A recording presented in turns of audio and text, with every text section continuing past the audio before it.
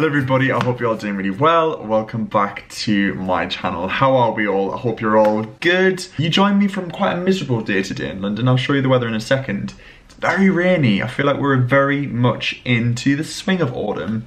I'm kind of happy about it, I'm kind of not. Nothing really much we can do about it. The rain is just gonna come regardless. But yeah, I hope you're all doing well. Today is kind of just a super chill, relaxed day at home. I thought I might as well just vlog it. There is also going to be a little bit of this video that is sponsored very kindly by Logitech, but I'm going to get onto that in a second. But yeah, today is a working from home day. These are my favourite days where I don't have to go out. I kind of just put some comfy clothes on. I've got my t-shirt on that says living my best life, and this is from New Look. Yeah, and it's just a super cool, chill day working from home. I'm going to put my glasses on. Now I can see you. So yes, today's video is going to be sponsored by Logitech. I'm going to be doing some work with those guys on Instagram too, but Logitech reached out and said, hey Luke, we obviously know that you've made the push now to be full-time on the internet, which is crazy, and they sent me out a package of a keyboard and a mouse that's wireless, which is perfect for home offices or offices on the go. You can just pop it in your bag or leave it on your desk. It's a great way to make your office space feel cool. So yeah, we're going to be getting onto that in a second. But I just want to come back to that actually. I've had quite a few questions from people asking if I'm going to be going back to uni in this coming September, October, if I'm going to be doing like a master's degree, and the answer is no. No, I'm not. I am full-time online now, which is very crazy. I just want to say the biggest thank you to you guys who are watching at home, who've made this possible on Instagram and on YouTube. If you aren't following my Instagram, please do. I'll leave it here. It's @LukeCatlow. Loads of cool stuff going on over there, if I do say so myself. But yeah, I just want to say the biggest thank you to you guys, because basically this has become my job. I'm going to be perfectly honest, I didn't see this coming at all. You know, I had a full-time job lined up when I left university, and it's kind of been crazy.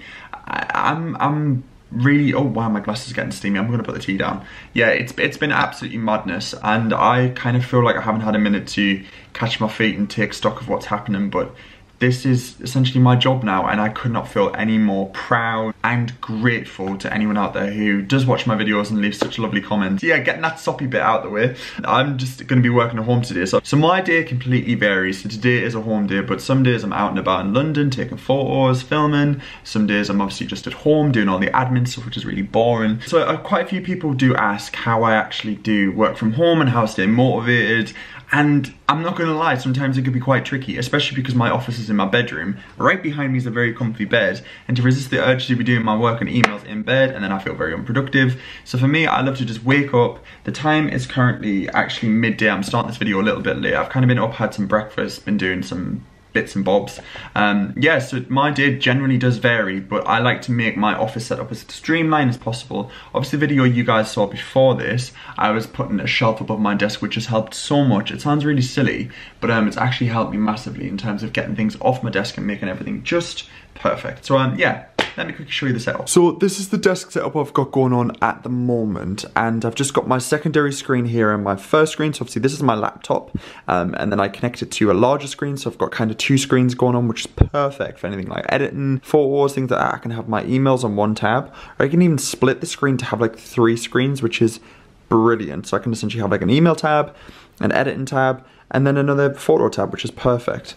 I bought this desk quite a while ago, and it's a great desk, but it's not the biggest. Could definitely do with being wider, but I didn't really want to purchase a new one because I really enjoy this desk. So I thought by installing the shelf above, which is perfect, everything that was on the desk has now been moved up. So there's just so much more space. And then this is the Logitech keyboard and wireless mouse. I chose the white color, but it also comes in like a charcoal black graphite, which looks really, really smart too. Yeah, this is the Logitech Slim Combo MK470 model of keyboard and mouse, and genuinely I've just been using it all morning, just bash out my emails, and it's so handy. Obviously having my keyboard, I actually bought a stand, if you guys can see, for the laptop, just to raise the screen a little bit more, because the desk is quite wide. Having the keyboard here right next to me means I'm not leaning over anymore, which is very handy for my back too, because I was noticing I was getting quite a lot of back pain. My friend Ewan as well, Mr. Carrington, you guys all know him, he said the same, and apparently it's the way we're sat behind the screen for so long. So I think this is really going to help in that sense as well. The battery life's lasted a long time too, which is absolutely brilliant. And it's just got a little keyboard receptor that I just put into my little setup here. Obviously I've got one of the new MacBooks that doesn't have any of these ports, which is very annoying. But if you did have a standard computer, it would also fit as well. It's just a classic USB port, and that just transmits to this keyboard here. The The mouse is also wireless and it's got some batteries in there too. You can obviously get some rechargeable batteries if you'd like to. Obviously it's better. Please ignore my apple. It's my apple and green tea. So yeah, this is my setup all morning. I'm literally just going to sit here for a couple of hours, smash out some work, and then I've got 101 other chores to do. So yeah, this is where I'm going to be for the next hour or so. Don't cover me, babe. Your shadow's hanging over me. Breathe on me. Okay, so I've just finished up some emails on my laptop and I'm pretty much there in terms of clearing my inbox, which is good. So now I'm just about to do some planning, and I use two planners. It might seem a little bit excessive, but one of them is more like a diary and one of them is more like a notepad, but they kind of go hand in hand. I know there's probably like a digital way to do this, but for me there's nothing better than a pen and some notepads. So, okay, amazing. So basically, the way I do it is, let me grab the little thing and I can... So these are the two planners that I use, and then I'm going to basically show you guys how I plan for the month in advance. This is September, which is the month we're in now, and I put some things in here. So this is essentially what one of my weeks would look like. This was the beginning of September. So we had things like a flight to Lisbon and Porto. Those days were blocked out. There was a shoot after that. I was shooting with someone in the morning. This is kind of just little bits of everything, really. Also, the good thing about this planner is that it has a day by day that you can put a massive chunk of information in. So things like a vlog, I'm going to vlog that day, and then this video has already gone live, you guys will have seen this, and then that kind of thing, like events and things I need to go to. This is like 3 things in one day. That was a busy day. So now I'm going to try and get ahead for the month of October. So I've got Zara's 22nd birthday in here, and we've just booked Paris as well, which is super exciting, so I need to put that in this diary. And then any other events that I have on my phone, I always put them in my phone calendar first, because that's the thing I carry with me the most, and then I put them in here, and then the rest I'm just going to try and plan throughout. Things like here, my mum's visiting on the 3rd of October, so she's here for the whole weekend. Let's try and put as much as I physically can in this. That's the planner, and then this is my notepad. Genuinely, guys, this notepad has been with me for quite some time. I use it near enough every single day. It's near enough full. I think it's like tracking receipts, just things like that. I obviously don't want to show you guys too much, but oh god, we've got some receipts. I'm nearly at the end. So basically, I'm going to try and just cover up this, but these are the little slips that I use, and they're the little to-do slips. I featured them in a Poundland haul quite a while back, and these are the ones that I use. So just little tabs, so you can peel these off and kind of just stick them on your screen if you need to. But yeah, they're really, really handy. And essentially, I just use those to increment out each day. So that was the 23rd, the 24th, and I just put things like clear inbox. Essentially, whenever I'm planning a day, I'll just do a fresh page, or there's some text, I'll do half a page, stick something out, and then write my to-do list. So that's what I'm going to do now. I've essentially cleared my whole morning to-do list, which is perfect, and then now I need to do my afternoon to-do list. Me and don't cover me, babe. Don't lay yourself on top of me. I don't want us to start again. I'll get it. Okay, I'm so not your... I'm in the kitchen, and we did have dinner last night, and I just said, I'll just leave the dishes, we'll do them in the morning, and I'm like, oh god, why did I do that? So we've got a bowl full of dishes to clean, so I need to do that. Then I'm going to make some lunch, pop a wash on, and then I'm gonna make some shortbread. Let me grab the recipe book. It's the classic Jamie Oliver recipe book. There we go. I absolutely love this recipe book. This recipe book is Jamie Oliver's 5 ingredient meals, and essentially dishes that have, funny enough, 5 ingredients. And it has desserts, which is fantastic, and sweet treats. So I'm gonna make the chocolate orange. I've made this before and it is absolutely delicious. So we're gonna have this for pudding this evening. So you need butter, you need some flour, caster sugar, orange, and chocolate. So this is gonna be my treat after I do the dishes and put the laundry on. Friend, when everything's been said and everything's been done, I'll be down the street, all passed out on rum. I don't think I ever got around to showing you guys the finished baking cupboard. This is one of my baking cupboards, which has the ingredients, and then this is my secondary cupboard, which has all of my equipment. A little bit excessive, I know. I'm actually gonna pause that washer because that's gonna really annoy me. So this is the secondary baking cupboard, and this has all of my equipment in, which is kind of crazy, I know. So for this recipe, you're gonna need the scales, that's for sure. Need some plain flour, which is that. Some golden caster sugar, which is this one here, very strategically placed. That's it on the front. Butter, yeah, that's it. That's literally it. So that's for the dry ingredients. So we just need the caster sugar, flour, and scales. Let's just close that. Oh, also chocolate, need chocolate, which is here. I've got a bar of dark chocolate. And then from the fridge we need to grab some butter, which is this one here. And one orange, which is just here. These are wonky oranges from Aldi, and they were so cheap, and they're really good. And if we're gonna do some bacon, we've got to do it with the Luke Calloway apron, haven't we? This is a Christmas present from Ewan. And I still love it. It's a bit grubby, but does the job. Genuinely, guys, when I say this is possibly one of the easiest recipes you can do, and this book is so good. So I'm going to talk you through step by step. There's literally 2 steps, and it's pretty much done. I've just greased and lined a 20 by 20 centimeter square tin.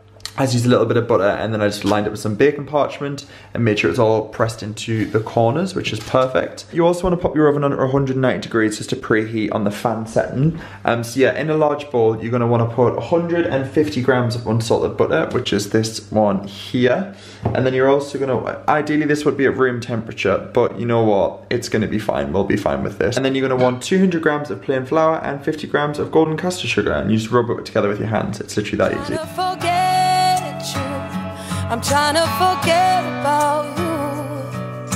Okay, so in this bowl I had flour, butter, sugar and a little bit of orange zest. I kind of rubbed it all together until it made like a dough, and then I transferred it into the tin and just pressed it down, and then I'm just going to get a fork and prick the top just to make sure it's all going to cook through, which is perfect.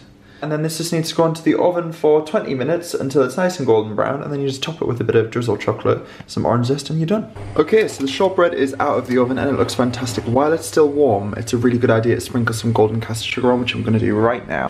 You don't need a lot, just a little bit, but it absolutely just makes it taste that little bit more sweet. And then I've just put a small saucepan on the hob, and I've got a glass bowl, and I'm going to grab some of this chocolate. You probably don't need the whole 100 grams, maybe I'd say half. I'm just going to melt it over a bain-marie and then drizzle it over the top.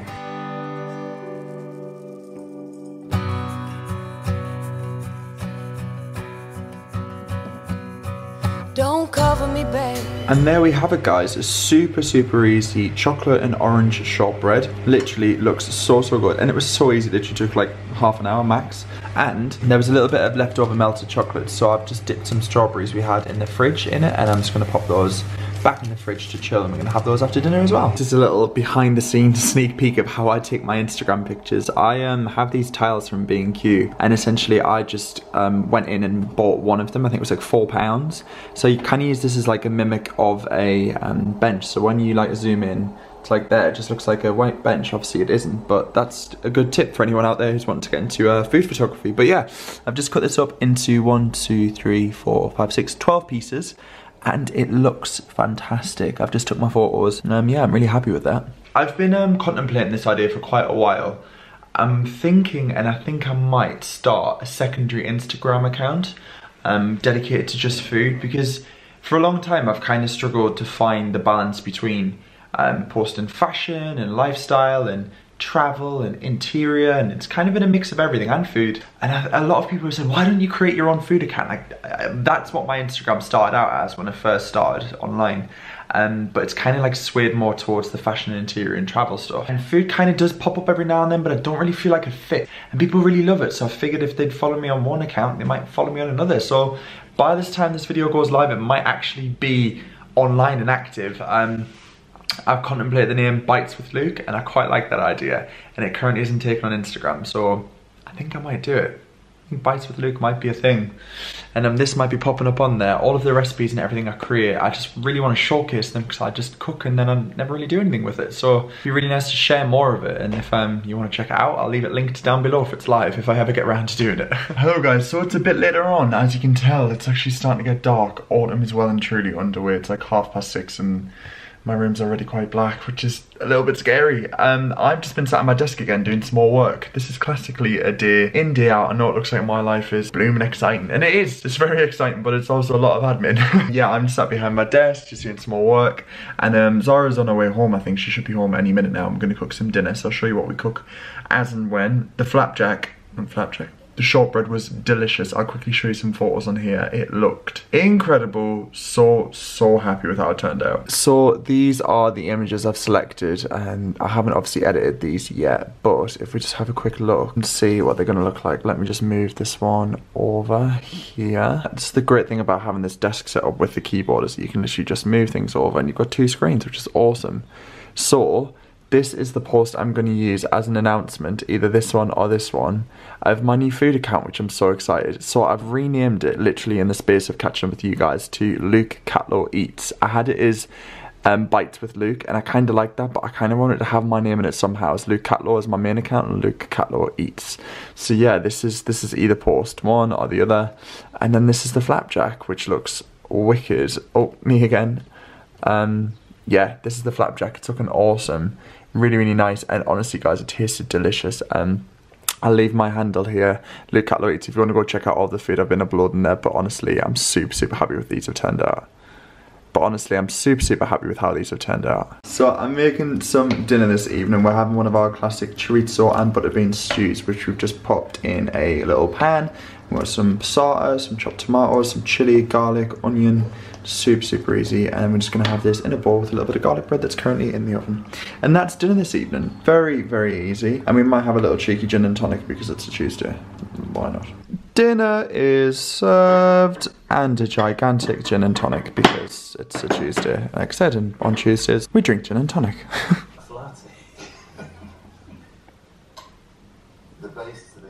Hello guys, so I actually didn't end the vlog yesterday. We just crashed in front of the Great British Bake Off and I had a very early night. But yeah, I really hope you've enjoyed a day in the life video of me doing some admin, doing some work, working from home, feeling productive and feeling on top. Thank you so much to Logitech for sponsoring the video. I'm going to be linking them down below if you want to check them out. I really hope you've enjoyed the vlog, and there'll be plenty more vlogs coming soon. But thank you so much for watching, and I'll catch you guys very soon. Bye for now.